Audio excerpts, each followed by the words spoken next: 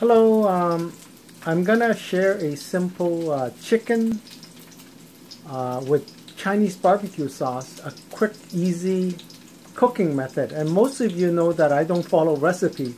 So what I have is heated pan with garlic here and chopped garlic, and I'm just gonna let it brown. And I have chicken breasts that I marinated with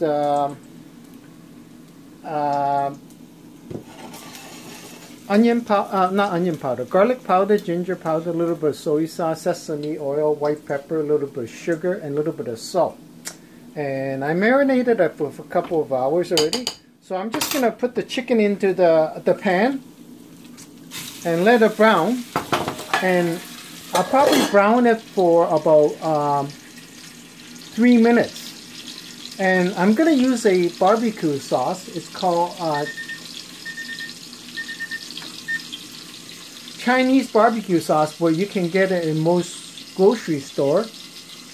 And there's another name called Satay sauce. There's a little bit of spice to it. So for those who are not comfortable with spice, just add enough, right? So taste test it, and I'm going to come back when I add the tomato to it.